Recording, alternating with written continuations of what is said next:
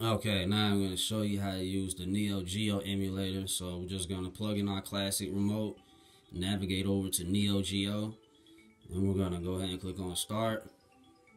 And you're going to give it a second to load. It's going to load its BIOS, the ROM files, and all the other good stuff. So just give it a second.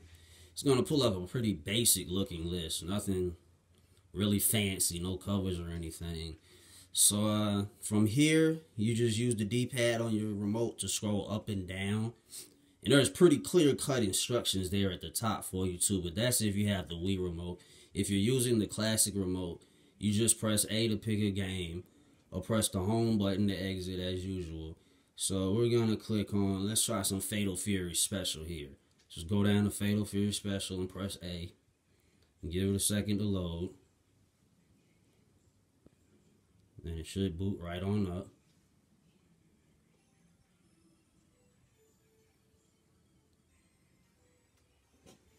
Okay, now with the NeoGeo, this isn't the arcade. So you do only get 4 credits, and you're not going to press the select button to insert any more coins. So you're going to have to play these games if you want to play them. So this is just like the old NeoGeo console. So I think you press the plus or start button, and it'll bring you in. And certain games map different ways with the controller. It just depends on what you're playing. So you're going to have to experiment. But I think most of them are on the YBA axis. I don't think the X button gets used too much unless a game calls for it. And the top buttons as well.